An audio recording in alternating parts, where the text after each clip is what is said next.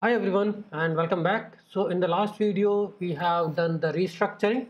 Now we have the resolver folders, DB mock database. We have index.js which is combining or collecting everything together, the resolvers and type definitions. Type definition is a separate independent file where you can define all different types you want in a one single file. Okay, and we have all the resolvers.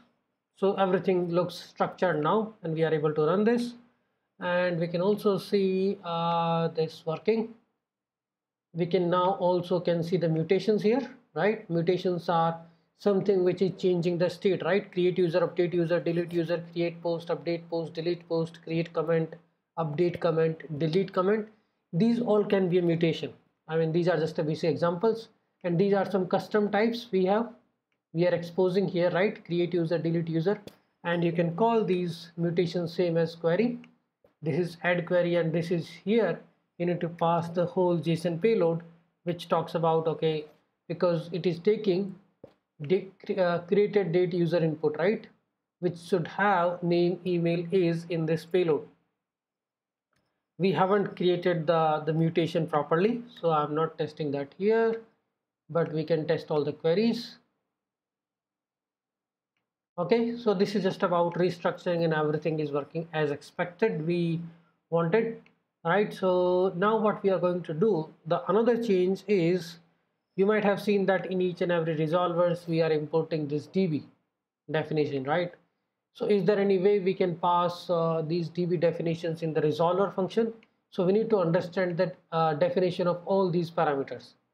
Parent, argument, so whenever you are passing any argument in the payload in the body, I mean, we are just only hitting the HTTP post with the query and mutation, so everything will goes in the argument. And the context, anything you are passing in the context. So GraphQL server is taking 3 or 4 argument, right?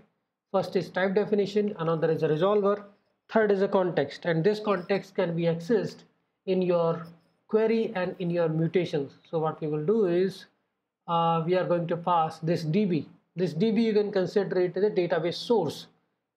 Okay, we are going to export only DB from here.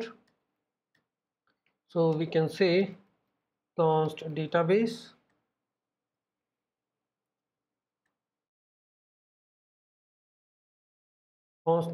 and this database contains all these things: users, then we have posts, and we have comments. Then we can do export default database, and we can import this database definition inside of index.js. This is in the same folder structure. Import database from DB, and if I wanted to access anything, then I can do a database.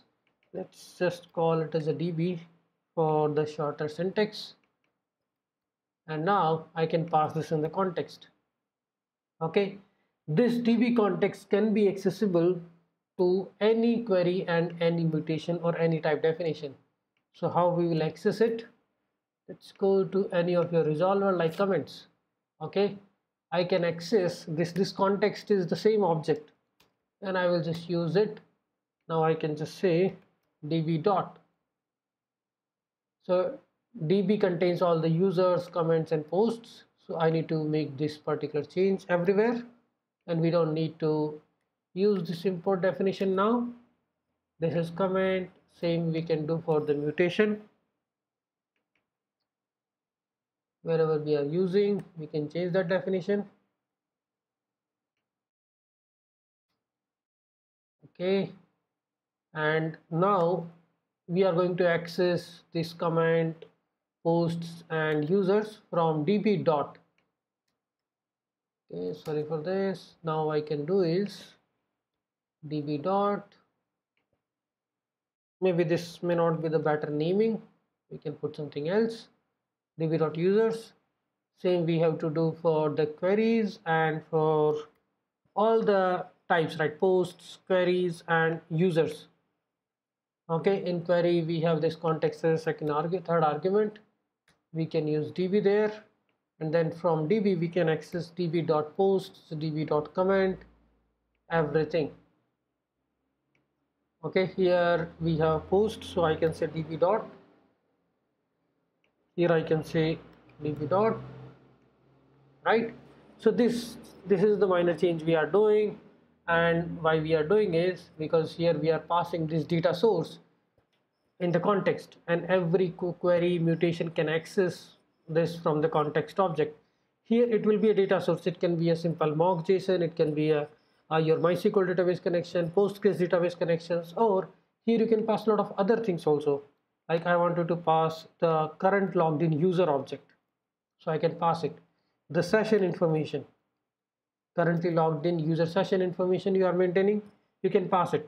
So this user session and db all can be accessed in the query and mutation to know what is the current user, what is the role of current user, if current user is logged in or not. All those things you can access inside query and mutation.